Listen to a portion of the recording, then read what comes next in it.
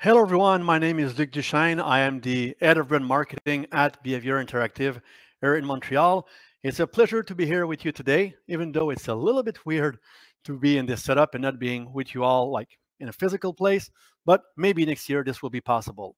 Just that you know, after my talk, I will be able to answer questions so you can go on Pine and ask your questions.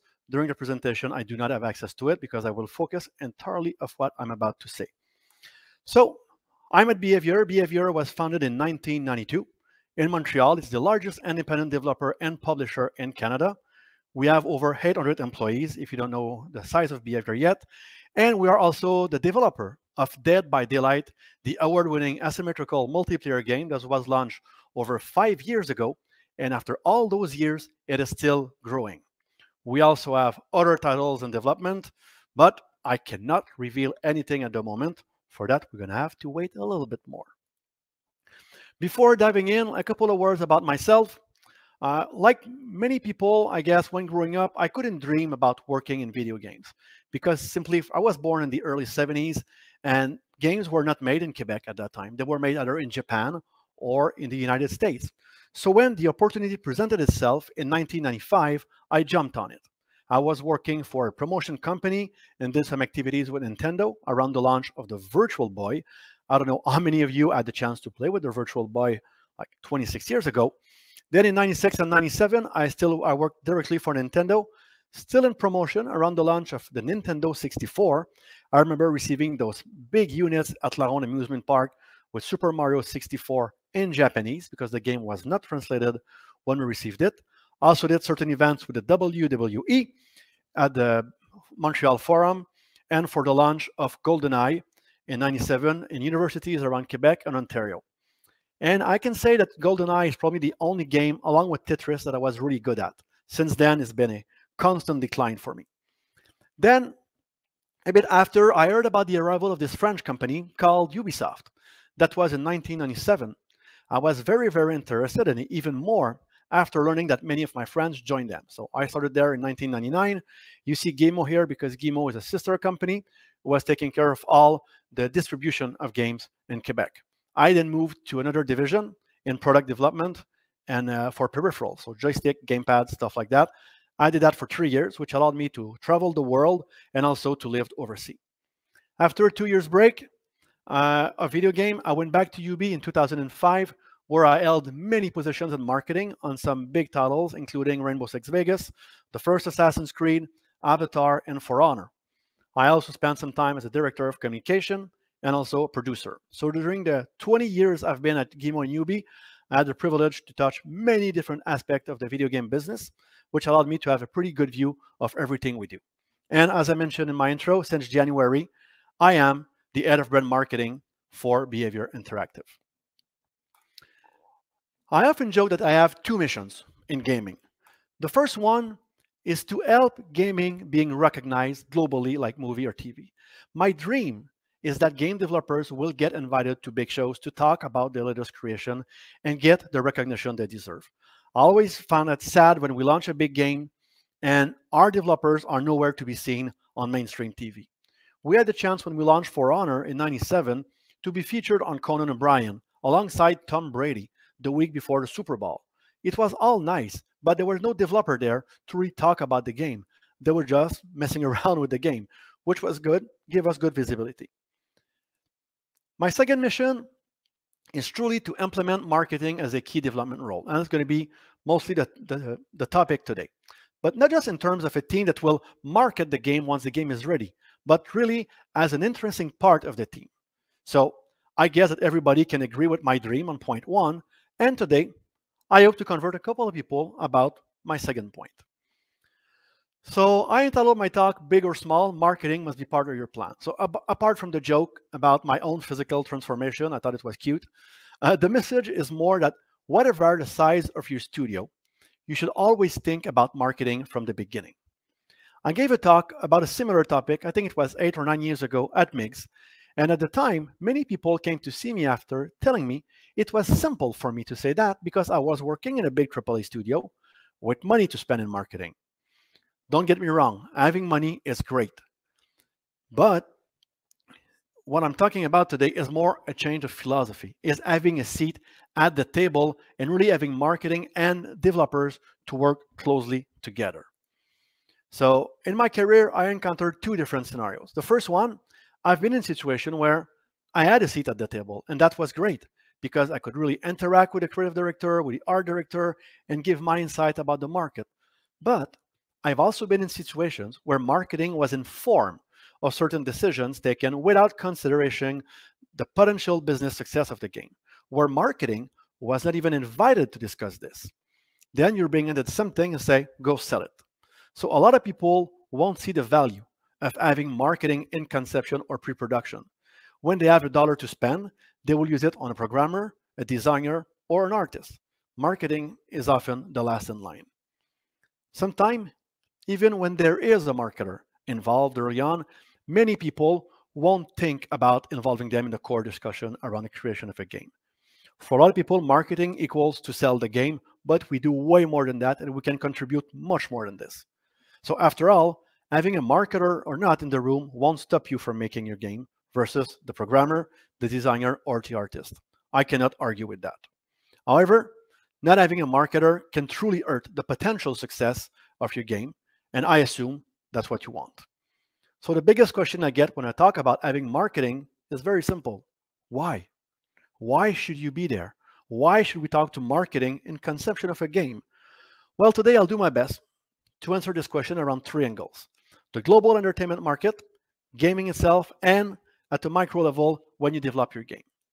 So when we look at entertainment, if someone was waking up, let's say, from a 20-year coma, they would not recognize the entertainment landscape we live in. Like back in the days, you had movies, you had TVs, and you had games. The only crossover you would see was a pure license deal. Back in 2009, I experienced something different because things already changed. When I worked on Avatar, we were working closely with the filmmakers in the studio to make sure that the game was an addition to the movie experience and not just the same story being said in a different medium. But those three mediums, movie, TV, and games, were clearly separated in the way to consume them. You even rarely saw movie actors in TV series. I think one of the oldest example I remember was Kiefer Sutherland when he did 24. And it was one of the biggest TV series at that time. It was launched in 2001. It was also geographically segmented. Apart from the big American TV series and movies, you had very little knowledge of what was happening in other parts of the world. But now, things are completely different. When you think about that, I think about the Casa de Papel, or Money Heist, they call it in English, from Spain, or Lupin from France, or the latest phenomenon from South Korea with Squid Game. Those things were impossible back in the days. But actually, what would have happened is they would have taken the idea and redid it with American actors. But now you can see the original directly on Netflix. So can we say the same in 2021? You see movie stars and series all the time. Maybe not on cable TV, but certainly on the streaming services. You see canceled TV shows like Designated Survivor or Lucifer getting a second life thanks to the streaming service who will order additional seasons. You see legendary game brands with series like Castlevania, The Witcher, Arcane with League of Legends, Resident Evil, Assassin's Creed that was announced during the summer. Now you have game developer who create series like MetaQuest on Apple TV. And now you have Netflix that launched its own gaming service last week. So we're really going full circle in terms of integration of all those medium. Over the past couple of years, people change how they consume entertainment. We have more and more cord cutters, and the pandemic did accelerate that trend, with movies coming out now almost immediately or very soon after on the streaming services. Big new movies can now be watched from the comfort of your living room. While this is great and very convenient, on a personal level, I must admit that I still prefer to go to the movie theater. I went to see Dune last week, and it was much better on this big screen than in my living room. So if 20 years ago, TV, movie, and games were all living in their bubbles, the least we can say now is that those three entertainment mediums are now heavily connected. We now have an entertainment offer that is getting bigger, more convenient for consumers, and much more interconnected. Back in the day, I needed 3 devices to consume all those media. I can do everything on my iPad now. The interconnectivity should impact the development of your game and marketing. We'll be there to do the research of the competitive environment. Because if you think that your competitive environment as game developers is only the game market, I'm sorry, but you are mistaken. The market, the entertainment market, is bigger than that, and we are all competing for the same time of the user. So what are the themes that will resonate? Why are we going to do some research? Like, what's the key things right now? Is it pirates, the environment, true crime, terrorism, space exploration? I got it. So why space exploration? Well, we saw with Amazon and Virgin in the past 2 months about space tourism. There's a Russian filmmaker who shot a movie in space. There was a documentary with 4 civilians who went to space with SpaceX. So what kind of impact will this have on in entertainment? Remain to be seen. What are the big shows right now that attract people's interest?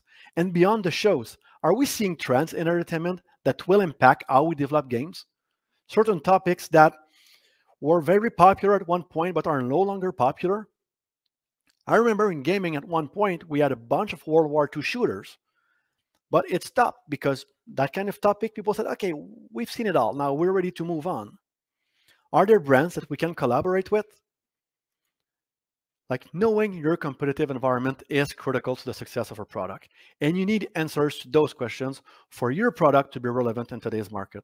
There's nothing more frustrating than to have something interesting, but when it comes out, nobody is paying attention because the theme that you're talking about, people simply don't care about those.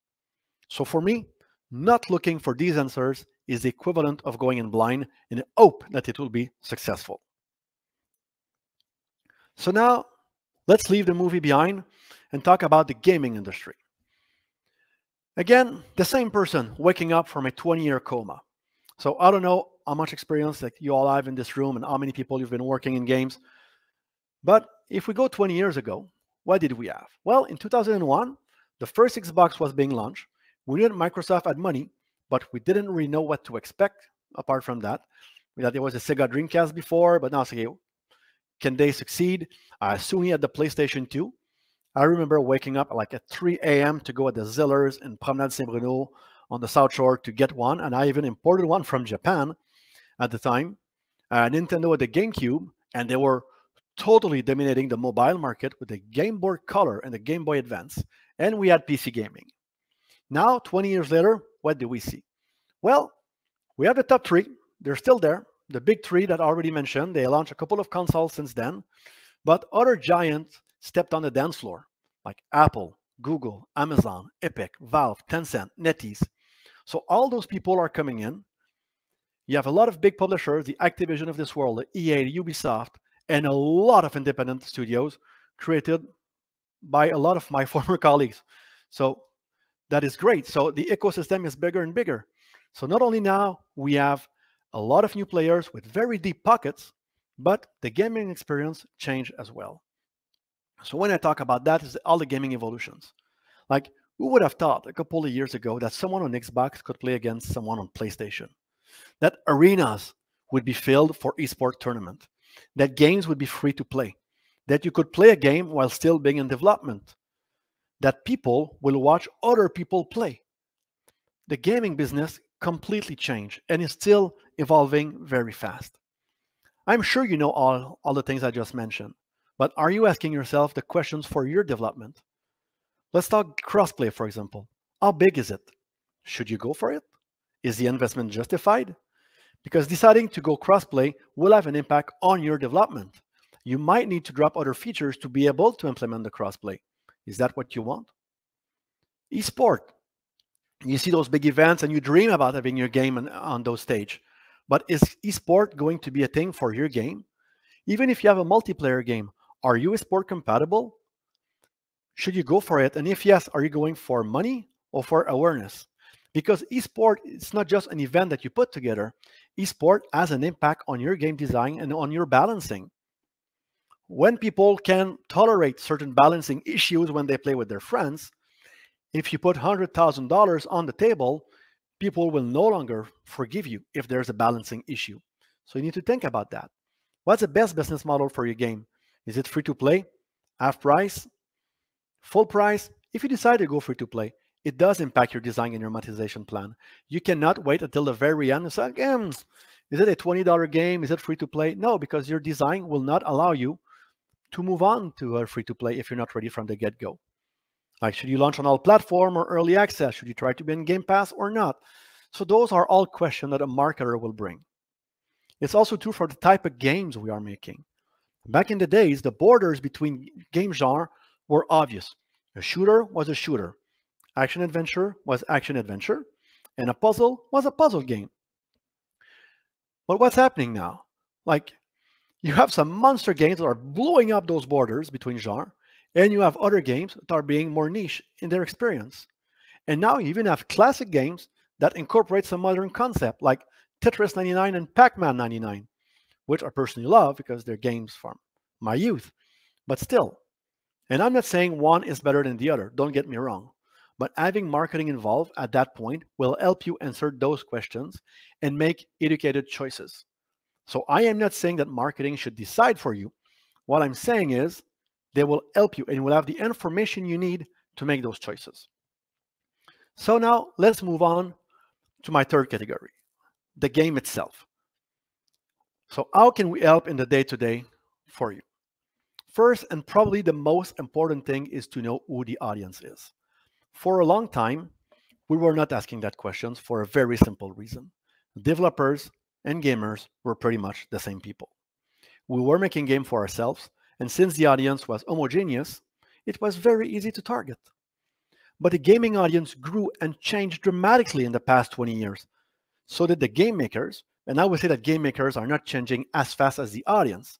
So we are probably not always the best judge if we only rely on our opinion. Let's say you're a game designer with 10, 15 years of experience. So you're around what, mid-30? Well, breaking news. People that are 15 to 25 right now, they have different motivations and expectations that you have. And that was nice when I said mid-30s because I'm late 40 and I know a lot of designers who are about my age. So trust me when I say this, I have a 15-year-old daughter. My preoccupations in life are not the same as she does. So if we rely only on my opinion and opinion of people like me, that would be a very, very big mistake to do. Having a marketing team involved early on will also allow you to do some research. Check the market fit between the ideas, the concept, and the audience. Let me give you two examples. The first one is over 10 years ago, I was working on a game on the Wii, and the game designer pitched us an idea.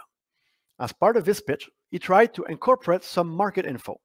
And the result was, we should make this game because nobody else has done a game like that before. He was in search of this blue ocean. He was right. Nobody else has done it before, but for good reason. It was a blue ocean with no fish in it. He only took one part of the equation and didn't check the market fit between his idea and the audience. The Wii was for big Nintendo fans and for family, but he was proposing a game that was successful only on PC at the time. So maybe it would have been a great game, but making a good game is not enough. This is not the fields of dream when they say, build it and they will come. No, you have to rely on actual market to develop a game. The second example is when we did For Honor and we were preparing for our big reveal at E3 2015. We, the marketing team, had done plenty of research on the audience, what would interest them, and what would have the biggest impact. We were trying to find something special, something unique that would make people react strongly and allow our game to stand out. I was calling that, what is our leap of faith, in homage to Assassin's Creed. What is unique? We did biometric research to see where the emotions were spiking. So during our research, we found out that the executions were one of those things. So we went back to the team and said, look, executions are big. So when preparing the E3 demo, the team thought about how to incorporate executions to maximize the impact. So we were not only involved in the decision to put execution in, but also in the realization of the execution to make sure that we will match the consumer expectation based on our research. It was not gut feeling, it was backed up by some data. And I'll tell you exactly what the debate was. At one point in the demo, the knight, he was swinging his sword and chopping the head off of a samurai. So the debate was this. Do we go for a one clean swing when the sword doesn't stop and the head goes off, or while he swings, he encounters some resistance at this level? We chose the latter. We chose to encounter some resistance. We thought it would be more impactful. So you see, those are two examples where marketing played their role in advising a dev team and regarding the game content. So why it's important to have marketing? Well, when you make a game, you think about game mechanics, the art direction, the animation, the storyline, and that's all good. On our part, we'll think about how to package it, how to promote it, how the audience will react. We can do those things in parallel. It's possible. I don't recommend it, but it's possible. Because if you do it together, you can benefit from each other. Because when we hear about certain features, it can impact our plan. And when you hear about our plan, you can decide to put certain features. You might have a gem in your game right now that you don't suspect. And maybe if someone in marketing sees it, they'll say, wait, what is this thing? That is super cool. I need that. I need that to market our game. So you should always think about that. There are some mechanics. And when you talk, let's say, game design for a minute, there are some mechanics that you need in your game simply to exist in this genre. For example, if you work on a shooter, trying to change the core shooting mechanic might not be the best idea because you have major players out there who establish the standard. You have some features that are nice to have, but if you don't have them, it won't make much of a difference. And you have the features that will make you unique, that will make you different, and that will make you stand out. And our job in marketing is to broadcast, to amplify, to highlight the uniqueness of your game. In some occasions, certain features could become much bigger and more important if we work together to amplify them. So we talked about how marketing can help create a game by bringing some of our market insights. Now, let's look at how this early involvement can also contribute to the communication of the game. But first, there's a myth I would like to debunk, and it's the myth that having a good game is good enough. I met some developers who thought that having a good game was enough to ensure commercial success. Don't get me wrong, having a good game is important, because if your game is bad, nothing will save you, especially in 2021. But with thousands of games available on Steam, for example, having a good game is not enough to stand out. I'm sure that someone in the room could give me an example. I know, look at this game. They didn't do any marketing and they are successful. And it's okay. I expect that. But for me, to rely solely on the quality of your game to be successful is like relying on the lottery to plan your retirement. Sure, some people will win at the Lotto 649, but the vast majority of us won't. So having a good game is not good enough. So now that I hope I managed to debunk that myth, let's move on. So let's talk about reciprocity. Since the beginning of my talk, I advocated that marketing should be involved from the beginning, that we make a better game. So now I want to talk about the reciprocity. By working with the development team from the beginning, the marketers, people like me, will know the game inside out. We will know the why, the essence of the game. And living it with a dev team is not the same thing as reading it in a briefing document. We will know what's unique, like what the audience expects, what are the key stories to tell, what's the general threat in the market. And it will help us to develop a very strong branding around the game that is more in line with the proposal you are making. It's true for the name, for the name of the game, the logo, the key art, the announcement trailer. I am sure, because I've seen it, that some of you have been frustrated in the past when you saw the name of your game, when you saw the trailer that your marketer did, or the key art, like, this is not the game I'm making. Why is that happening? Well, this is a perfect example of a disconnect. Either the game is not matching an audience big enough, and marketing is trying to compensate. I'm not saying that's what they need to do, but that's what they will do. So that's why working together will, as much as possible, avoid those problems. And when a collaboration is established early on, it will usually continue in the promotion phase of the game. As a marketer, I will always look for the developer's feedback. In what we do, are we capturing the essence, or are we of what they're trying to create? The stories we build together, they will be much more powerful and genuine than if I just create something on my own. So now, myth number 2 that I want to debunk today is because once upon a time, marketing could create a smoke show. A strong license, a good ad campaign would have been enough for a game to sell. There were a couple of websites who were talking about games, but that was it. There was no influencer, no streamer, no social media. So it's time to debunk the second myth. Marketing can save a bad game. If you think that is true, this is a myth. Marketing will not be able to save you if the game is bad. It will fail. Like, the audience is much more educated about gaming than they were before. They have what we call a very good BS meter, and they will spot it from miles away.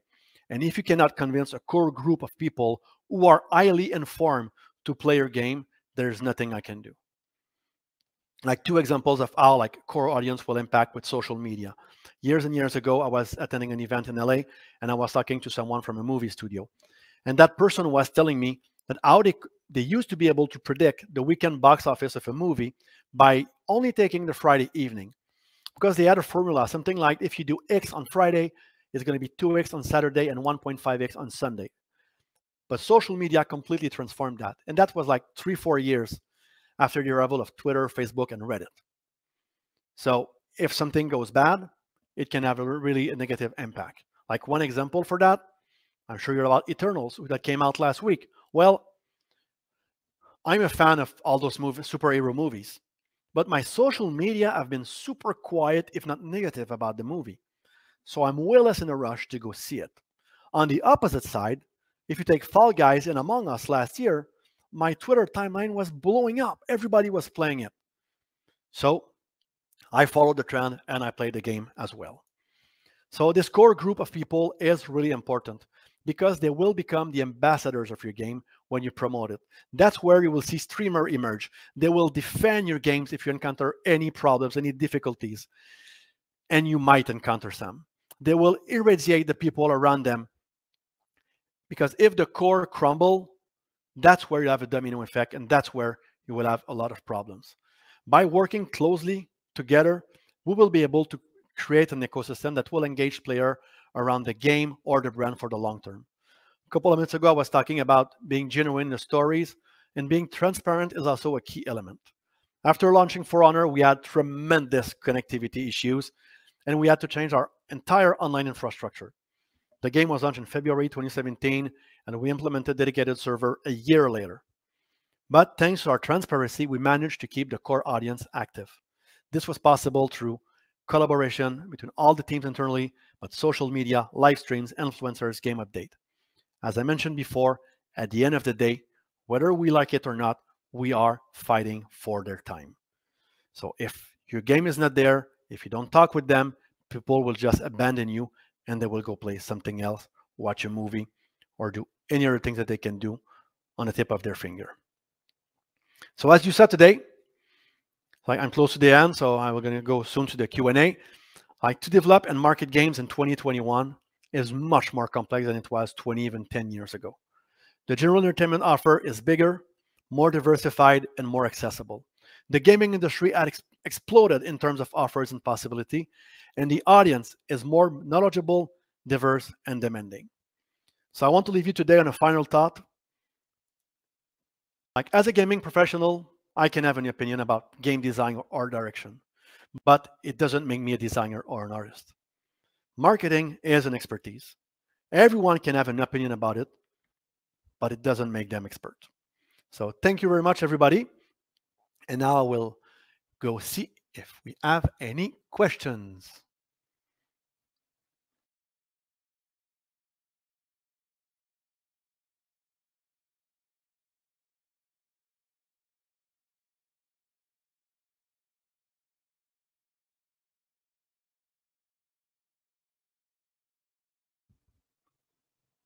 So I don't see any question right now in the Q&A or in the chat. So thank you, Vincent, for your comment. Very kind.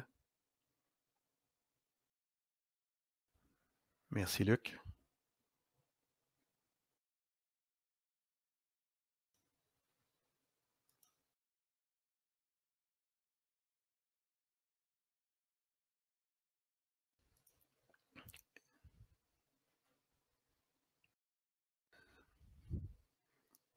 So I don't have any question. So thank you very much, everybody. If you want to hit me on Twitter, it's L Duchesne. I'll be more than happy to answer any questions over there if you want to send some.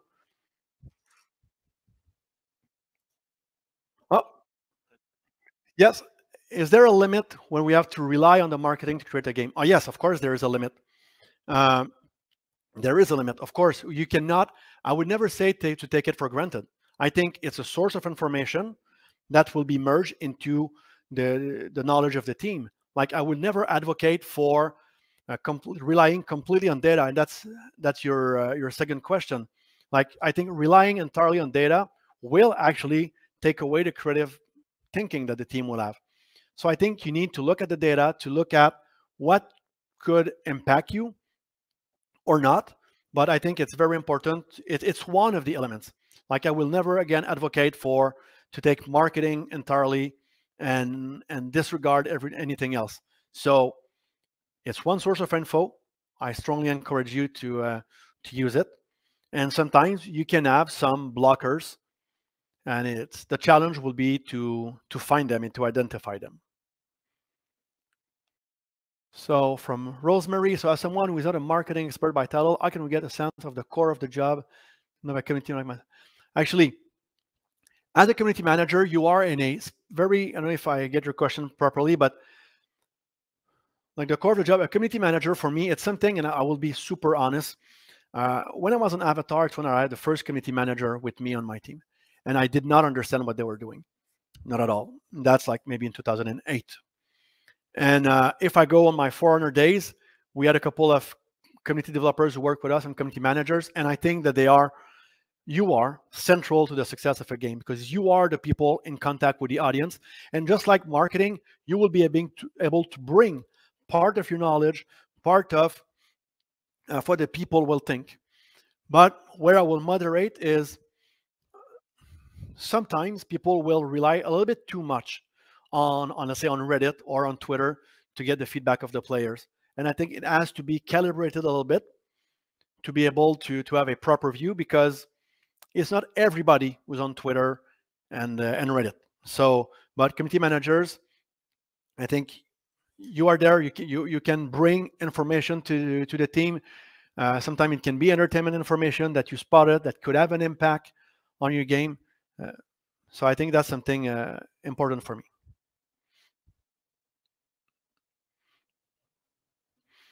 So if I ever encounter, any pushback on some marketing topics from the production team, yes, yes. How do you would approach a situation? Well, I think for me, the way to approach a situation is to try to find partners, try to find people and cases. Sometimes it's a business case, is to look at and try to bring concrete examples and data, because again, opinion is an opinion. That's what my final thought was about. Is I want people to rely on expertise, and it's true for me. I need to respect the game designer expertise, and I expect people to respect my marketing expertise. And it's not because it's not a technical skill that it's not a skill and it's not an expertise. So the way I approach it is to try to have a discussion, bring back facts, bring back, let's say, the audience. I had situations where people say, "Oh no, we shouldn't do this trailer for X, Y, Z." I'm like, yeah, but why? Like right now, this is the kind of topic that we need to talk about to convince the audience. So it takes time. Like, it's not something, it did not happen for me like overnight. It took some time. And at one point, I reached that point where people were, I would say, believing me or relying on what I would do. And I would try to also involve them in the process. We have a focus test, you invite the dev team. I remember a focus test in Cincinnati, and the game is not important. And the moderator asked, "What do you want?" And one of the guys said, "I want guns." I'm like, okay, what else do you want? More guns. And then you have the creative director and producer sitting next to me and like, okay, what do I do with this? I'm like, okay, like focus test, but still it's important so they can see the audience. Would you include marketing in some design meeting? Good question from Alexandre. Would you include marketing in some design meetings, or is it too deep within a production? It depends. It really depends. I think not in every design meeting, because that's just not feasible for me. We have a job to do. But in certain design meetings, I think it can be interesting. On some, there are certain topics, like I talked about the E3 demo. and when they were literally designing the demo and what was happening, the kind of moves we were doing, I was involved in that. I was in all of those meetings, but a lot of design meetings I was not. But I had discussions after to make sure that I was aware. And I think you should intervene. Marketing should intervene when you spot a problem. If you see that something is problematic for XYZ reason, you envision that could become a PR nightmare, you have to intervene. Like, not saying a word is not a solution for me. What's your usually process key step to figure out what the selling points of a game you're developing? That's a good one. Like, usually I will start from the vision of the game, because we will go and test the vision. And it starts from there. If you don't start from the core of your product, you will not sell the product. So what I would do is I will go in, I will test the vision of the game, and by hearing people talk and how they will react on the certain features, that's how you will say, okay, this one can work, this one won't work, and what are the different levers you can use to really have success. So that's how we do it. That's the initial process. And then once you, in French we say défricher, I don't know how you say that in English. When you clear that out, you have a couple of ideas. That's when you go and you move on to maybe a game positioning where you try to put in a sentence what's the essence of your experience. And the positioning for me is super important because that's the backbone of everything you'll do moving on. So that is why, like, and when you test that, you test some reasons to believe, like, why is your positioning true? And then by looking at those things, you can see a little bit more. You can move the needles. Okay, this positioning, I thought it was good, but it's not. Like, the players don't react well to it. So it's how we do that. I don't know if I missed anyone. Hello, Rose, one of my colleagues. What do you think is the most effective, cost-effective budget related to marketing for typical game dev? Oh boy. And Mariev. So thank you to both of my colleagues.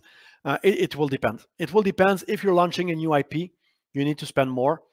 I would say below 10%, you can be limited. If you have a new IP, it can be more than that because you will need to create awareness. And when you think about marketing and about any product, the first step is awareness. People need to know that you exist. And if they don't know you exist, and the way to know that is by investing. So that is where when you create something new, you might need to put a little bit more money so people will know about it. When a game is well established, that's when you can sometimes target your money a little bit elsewhere. But there's no, I would say, golden rules on how much. Is it 5? Is it 10? Is it 20%? I'm always careful about not digging a hole too deep, especially if you have an experience that is too different, because then it's very difficult to get out of your hole. Trying to see if I have others. So we have 4 minutes left on the countdown here. If might have time for one more question, 2 if I speak fast, which I think I do, and I apologize if I spoke too fast.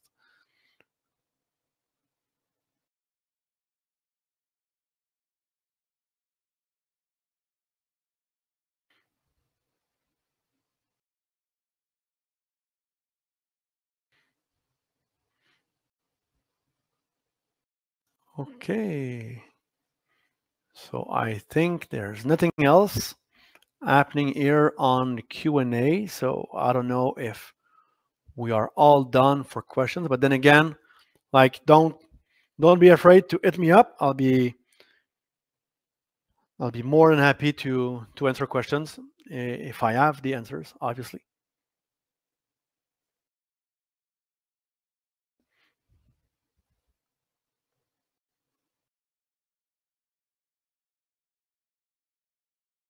Bon, merci.